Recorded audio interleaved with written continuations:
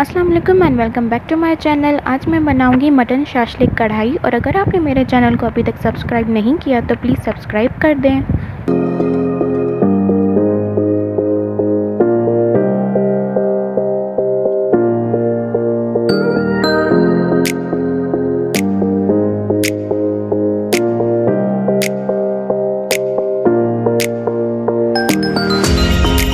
यहाँ पे मैंने एक कढ़ाई में 4 टेबलस्पून ऑयल डाला है। अब इसमें 2 टेबलस्पून लहसुन अदरक का पेस्ट डालेंगे।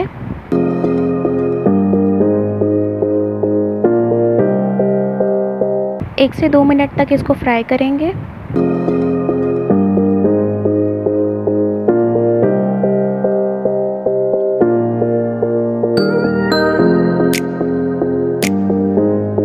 अब इसमें आधा किलो मटन डालेंगे। मटन को मैंने 2 से 3 लहसुन के जवे, अदरक के टुकड़े और नमक डाल के बॉईल कर लिया था।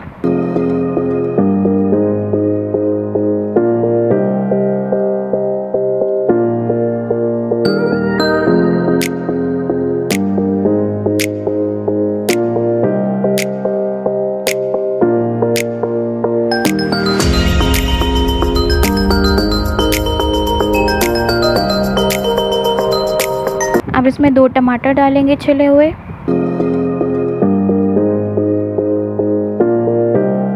अब मटन को हाई फ्लेम पे पकाएंगे जब तक कि इसका पानी खुश्क हो जाए।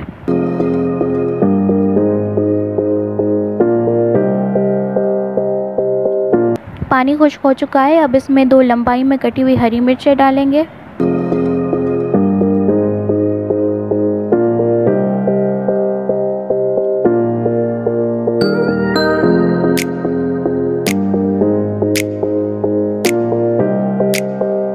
एक प्याज और शिमला मिर्च डालेंगे क्यूब्स में कटा हुआ।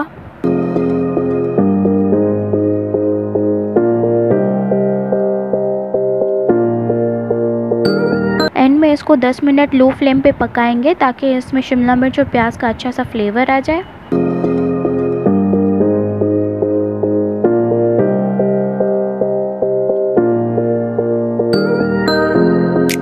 मटन शाशलिक कढ़ाई तैयार है। अगर आपको वीडियो पसंद आई हो तो लाइक, शेयर और सब्सक्राइब ज़रूर कर दें। और अगर आप मेहंदी में इंटरेस्टेड हैं तो मेरे दूसरे चैनल को भी सब्सक्राइब ज़रूर कर दें और लिंक आपको डिस्क्रिप्शन बॉक्स में मिल जाएगा।